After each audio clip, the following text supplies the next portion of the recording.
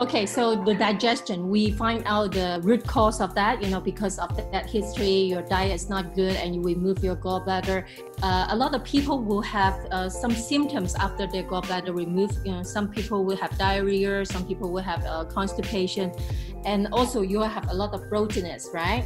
So that means your digestion is still not good, okay? Chinese medicine, we always talk about digestion as a CEO, a governor of that, which is our spleen system.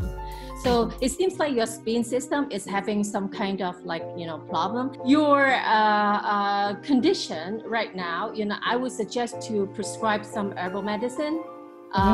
Sometimes I will have a lot of patients overseas having online consultation with me, and afterwards I would always send over or ship over some herbal medicine, and which is customized. I could also give you some other recommendation how you can treat your bloatiness and your skin, etc. naturally, besides using herbal medicine, if you can find any in Australia.